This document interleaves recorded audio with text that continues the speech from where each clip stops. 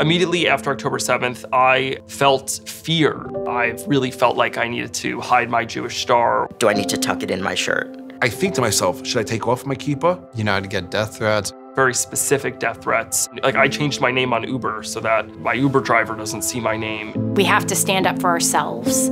It's okay to be proud of being Jewish. As you are maybe a little bit scared to wear your Jewish star, just know you are not walking alone. You have millions of people walking behind you. My name is Eitan Bernath. Ginnifer Goodwin. Jonah Platt. And I stand with Israel And the Jewish people. Join us. Join us. Join us.